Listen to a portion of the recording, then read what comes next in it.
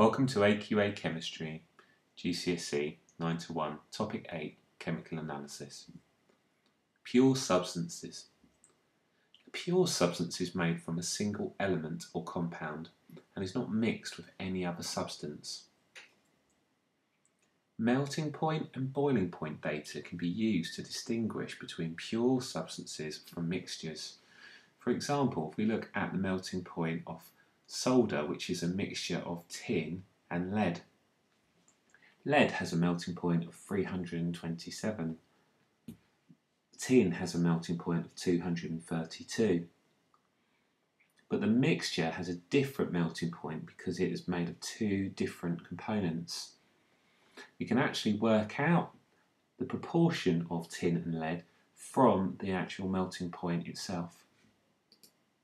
Pure elements and compounds melt and boil at specific temperatures, and we can use this to identify whether something is pure or is a mixture.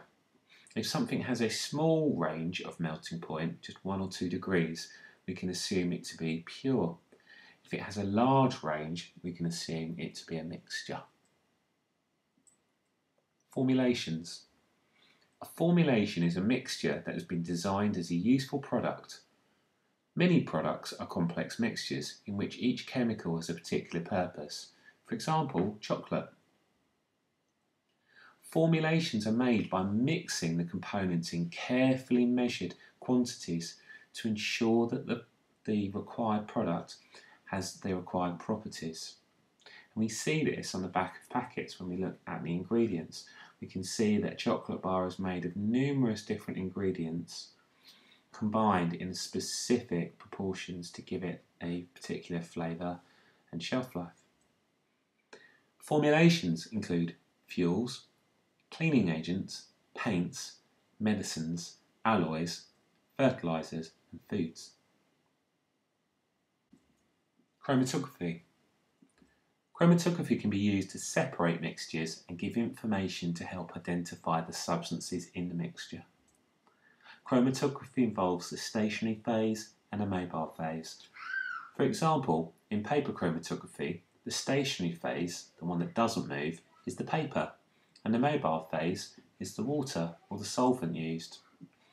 As the chromatography runs, the mixture of inks within the components travels in the mobile phase, the water, and spends some of its time on the stationary phase. The more soluble a substance is, the more time it spends in the mobile phase and the higher it moves up the chromatogram. The separation depends on the distribution between these phases. Different compounds have different RF values in different solvents, which can be used to help identify the compounds. The compounds in a mixture may separate into different spots depending on the solvent, but a pure compound will only produce a single spot.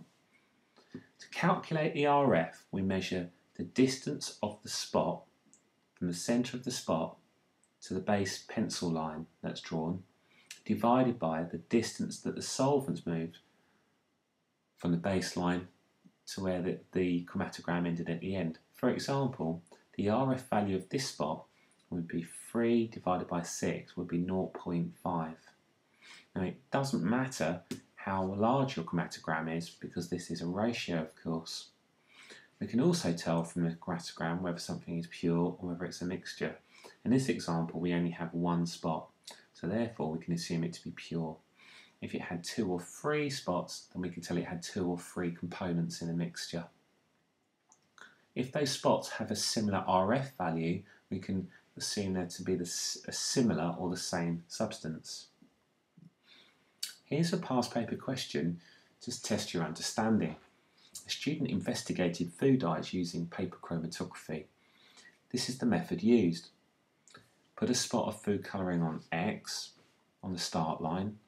Put spots of 4 separate dyes A, B, C and D on the start line. Place the bottom of the paper in the water and leave it for several minutes. Figure 5 shows the apparatus the student used. Question 1. Write down 2 mistakes the student made in setting up the experiment and explain what problems one of the mistakes could cause.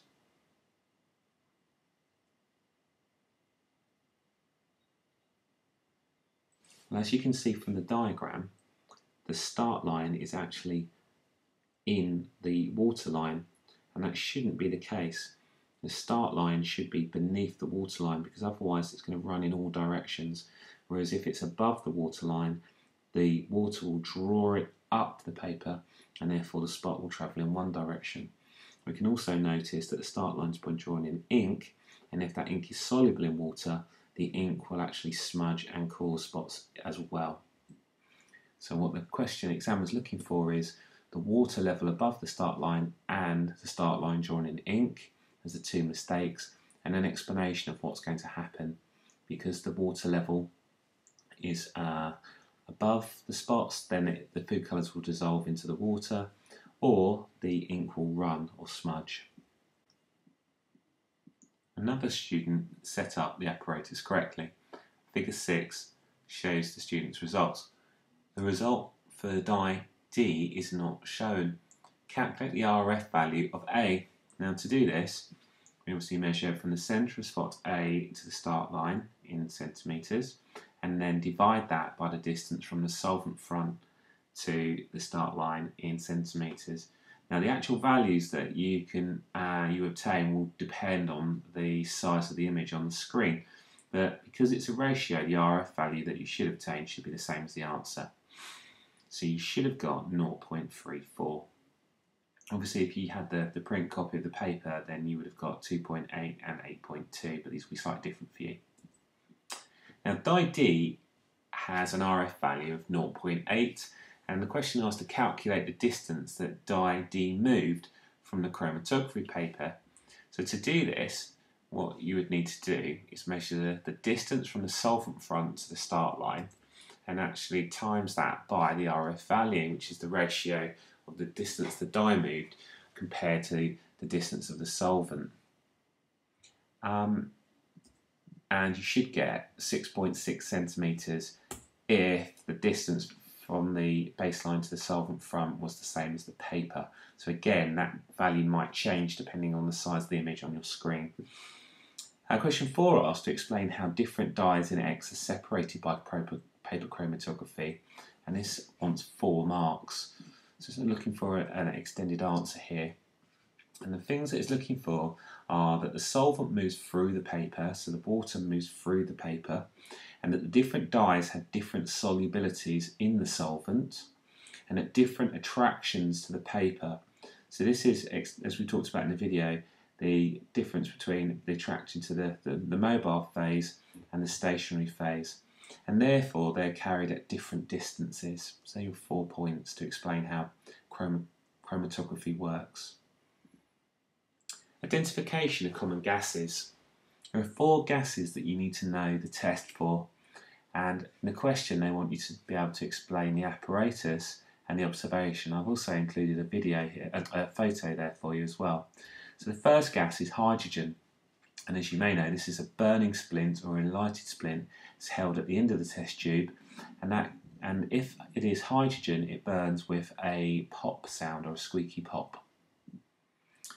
The test for oxygen is using a glowing splint, not a put-out splint, a glowing splint, and the oxygen will relight in oxygen. Third gas you need to know about is carbon dioxide, and what we need here is aqueous solution of calcium hydroxide, which is the chemical name for lime water. And the lime water turns cloudy in the presence of carbon dioxide. And the last gas is chlorine, and that turns damp blue or red litmus paper white as it bleaches the litmus. Flame tests. Flame tests can be used to identify metal ions called cations. In the table we can see the 5 metal ions that you're expected to know the flame colours of.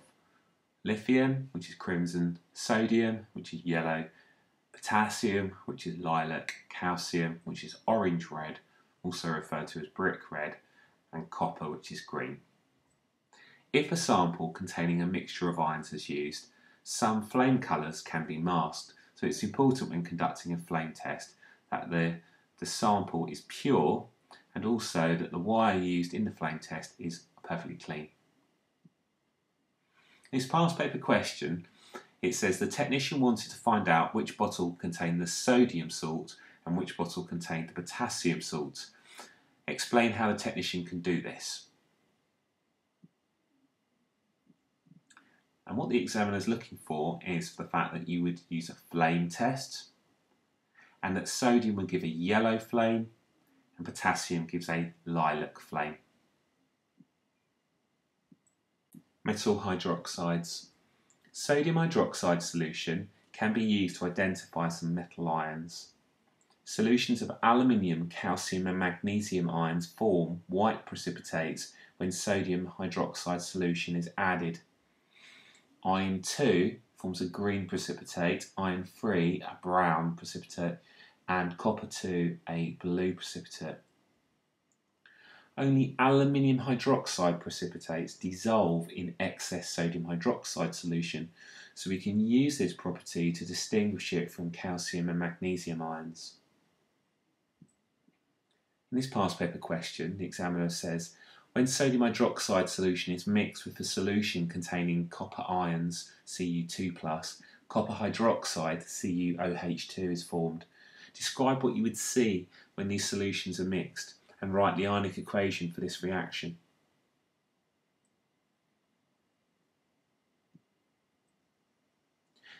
Well, in the first response, we were looking for a blue precipitate, so we always give a colour and state. And then for the ionic equation, which is 3 marks, we would show that we'd have copper 2 plus ions plus 2 moles of hydroxide ions, because the charge of copper is 2 plus, so therefore it's going to attract 2 moles of hydroxide ions, would form copper hydroxide as given in the question. And you will get 1 mark for the correct species left hand side, 1 mark for correct species right hand side, and the 3rd mark will be for balancing, that is putting a 2 in front of the hydroxide ions. Identification of anions. There are 3 anions you need to be able to identify. The first one is a carbonate. We use dilute acid. In reaction with dilute acid, carbonate will form carbon dioxide, which can be identified with lime water. Halide ions, so chloride, bromide and iodide, are identified by adding silver nitrate acidified with dilute nitric acid.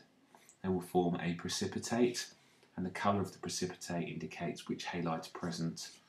So silver chloride is white, silver bromide is cream, silver iodide is yellow.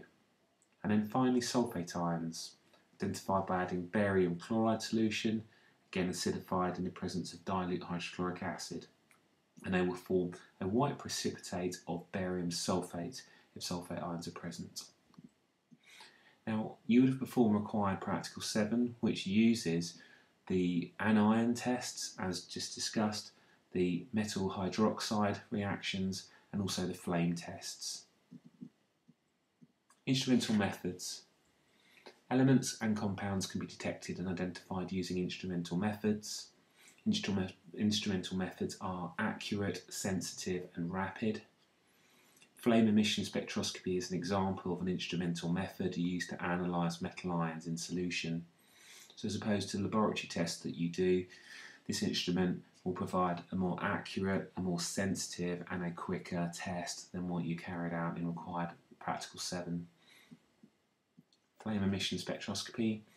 In flame emission spectroscopy, a sample is put into a flame and the light given out is passed for a spectroscope. So very similar to a flame test, but we analyse the light in a little bit more accuracy. It's much more sensitive and quicker. The output of the spectroscopy is a line spectrum which can be analysed to identify the metal ions in solution and measure their concentrations.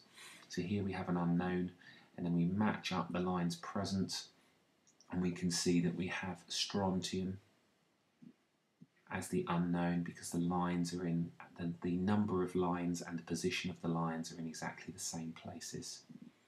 And to finish off, we have another example past paper question which gives the emission spectra of 5 metal ions and an unknown, which tells us we have a mixture of 2 metal ions.